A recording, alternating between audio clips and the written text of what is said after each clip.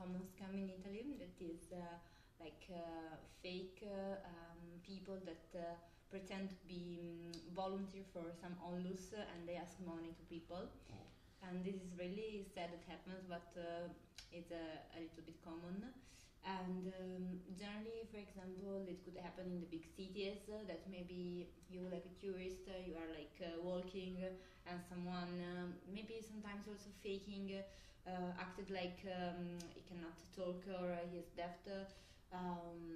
They say to you or they try to explain to you that you have to, if you can, they ask you like you can, if you can to donate something for their own association because they need money for maybe association for people that has disability, and this is something that happens. Sometimes they act like people with disabilities, so this is really bad. Or sometimes they act only like volunteers for onlus.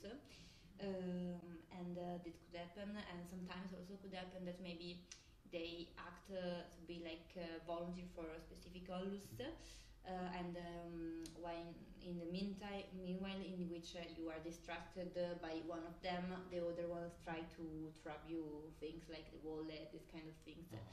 So sometimes you have to like to be volunteer for a specific invented organization. They ask money, and so you have to pay attention. For example, in this situation, in Italy, in Pavia, in the north, happens that these guys, four guys, for I think a long period, they still to say that they are volunteer for an association, and they need money to build like a center to get people with disabilities or poor children, and they acted in a good way because they give to people like some brochure, some documentaries to sing, and so they ask money for this. In this case, the police find them and they are in jail. But at the beginning they obtain some money, so yes, this is it could be something that could happen, and especially maybe a tourist without knowing didn't expect it, but it could be something that happens, and I think that we distinguish them from the real. Is there a way? I think that, for example, you can recognize them. For example, UNICEF is really famous, so you can know that they are not acting.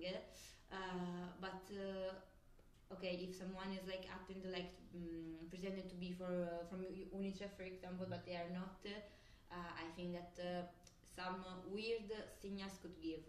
But if they pretend like to be for a random invented ONG or onlus, and they give to you a name of the association, check it every time and try to maybe know something more. Also because I think that if you want to donate money for a good cause, I think it is interesting to know where your money will go. So every time that someone asks to you like to donate money for a specific onlus, maybe check every time about the association, because if the association is true, they will not have problem to give to you also a lot of informations and to help you to check about it.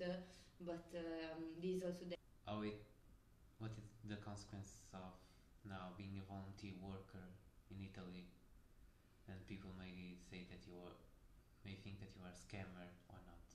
Is that maybe you mean, for example, for the real volunteers that yes, okay. Yes.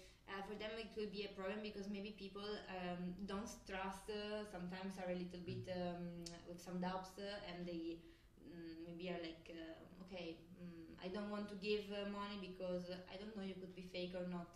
And so in Italy is also really common that workers, really common, it happened that workers maybe fake acted like taking the document that declare, for example, that they have a specific disability without having a specific disability, only to get more money. Yes. Or to work less, this kind of, to have some benefits.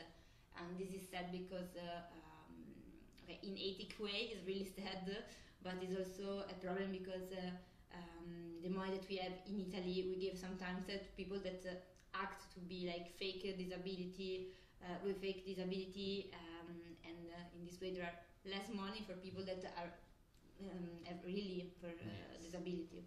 So yeah, this is